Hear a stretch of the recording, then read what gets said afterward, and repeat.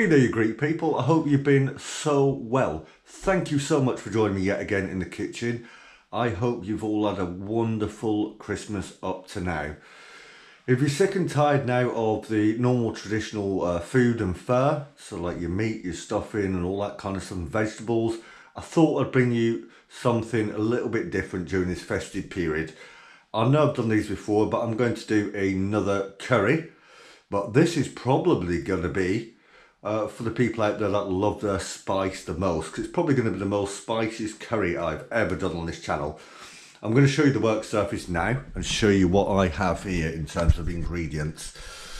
So you need some lemon juice in a bottle like this, or even fresh lemons.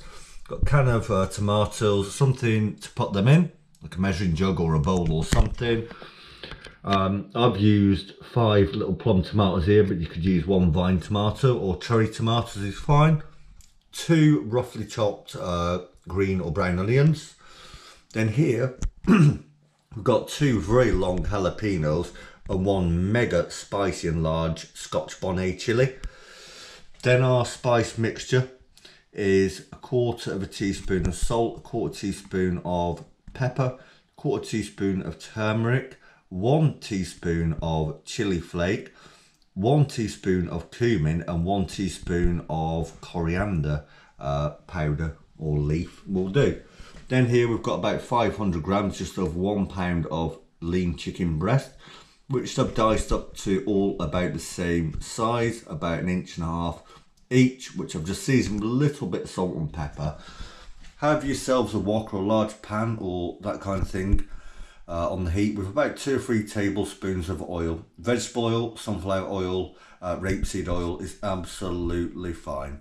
One thing I forgot to mention on the board here was about a tablespoon, a generous one, of some chopped garlic. If not, use probably about a teaspoon of garlic powder. Now I've said that, we've got our wok, or we could use a very deep pan. It's got to be quite deep. We've got this now on a medium heat, so we are going to add the onions in a second and do them for about 5 minutes, stirring occasionally. So whilst I've been doing this onion in the pan here, or the wok in this case, I've just chopped this chili, the long jalapeno chilies, along with this massive Scotch Bonnet chili, which is going to be mega hot. We're going to add those to the pan now.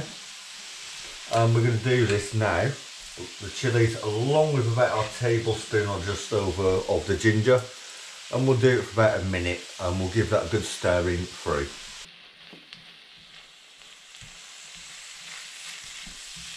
Whilst we leave the chili and the garlic in there for about a minute, we're going to very quickly get our spice blend mixture here and put this all over this about a pound of chicken breast we've cut to the same size. Right, so with the onions, garlic and also the chili, which I'm just going to turn down in a minute, pretty much done. We will now add our seasoned chicken breast here that we put our spice mixture onto into the pan. I got the chicken, by the way, up to room temperature first, so it doesn't cool the pan down too much. We're going to do this on a medium heat now, 3 or 4 out of 6, for around about 5 minutes, not until the chicken's absolutely cooked through, but until it's turned from a nice pink, or not nice pink, a raw pink, to cooked on the outside, so like a white colour, and all the juices are sealed in. And then we're on to the next little bit of the video. While we've got the chicken there and the rest in the wok, what we do, we're going to take our tomatoes we chopped earlier, put them into the measuring jug there, all of them. We take half a can, this is a 400 gram of tomatoes, nice Italian vine ones. I'm going to put about half the can of the tomatoes in there. And then a good helping of this lemon juice here. You could probably use lime juice as well, but I prefer lemon juice. And probably put about 5 tablespoons of that in there.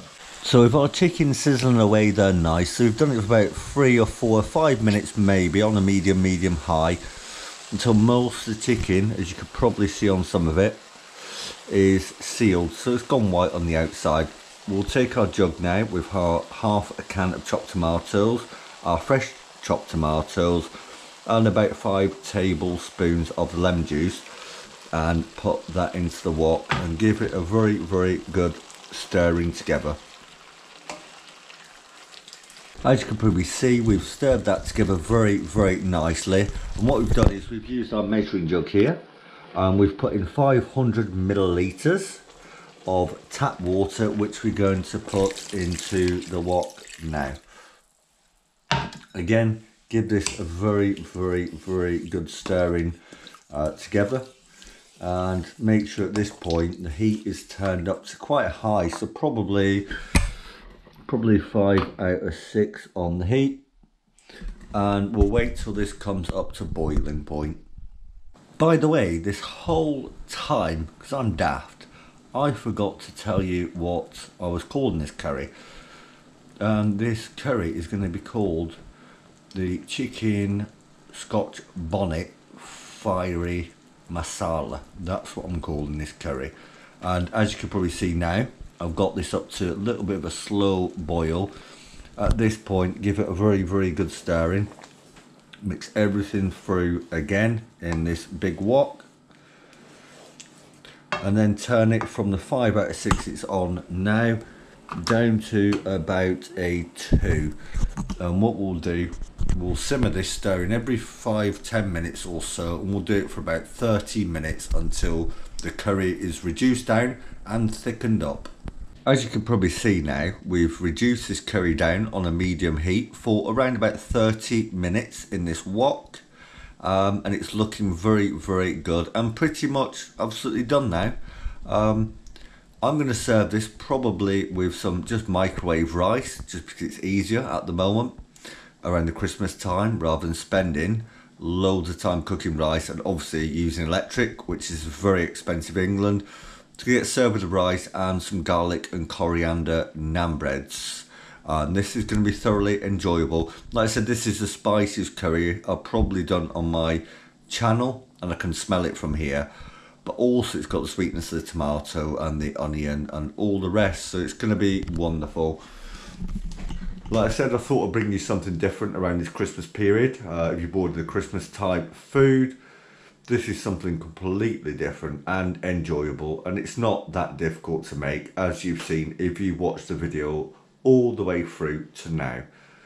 Please remember, I've got 467 videos or so on this channel, which is of course Paulbhustlin85, so please support my channel by watching some of those across 14 amazing playlists. And please remember to like this video, especially subscribe, share and hit the notification bell. See you all later and enjoy the rest of your festive period.